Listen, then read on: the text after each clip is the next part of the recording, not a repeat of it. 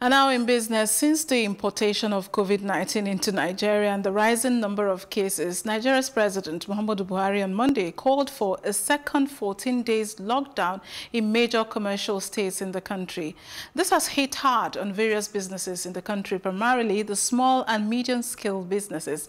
And joining me now is Plus TV Africa's business analyst Irene Ubani, who has been speaking with SMEs across the country.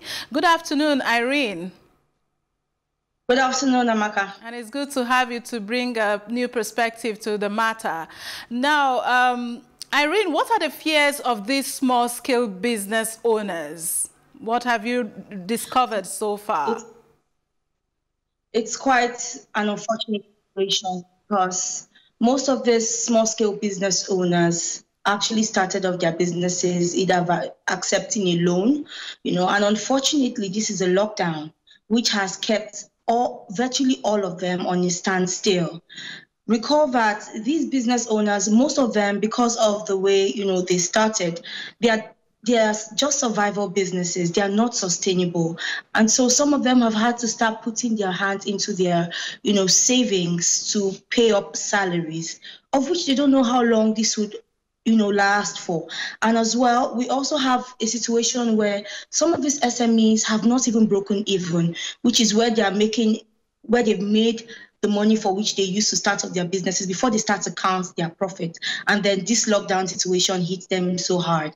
And there was a particular person that I spoke with earlier. He did mention to me that just within the first week of the lockdown, he had to do a flash sale, which was slashing down the price of what it was he was producing, so that he could rake up as much money as he could make, at least to hedge the impact on their staff. He knew that he had to pay off the salaries of his staff at that time to ensure that each of them had what to take home for their families.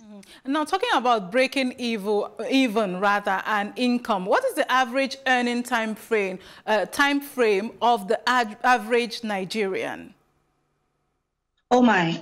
So there's a report by EFINA, and it showed that 32% of Nigerians earn daily, which is whatever it is they're taking home is dependent on what they're able to make when they go out to work per day.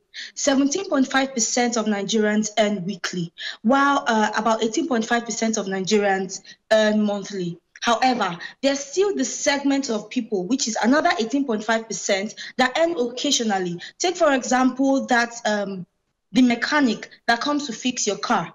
He's within the informal sector. So it's based on whatever it is, the 1,000 naira that you give him for, the job he has done, 2,000, 3,000, that's what he's earning.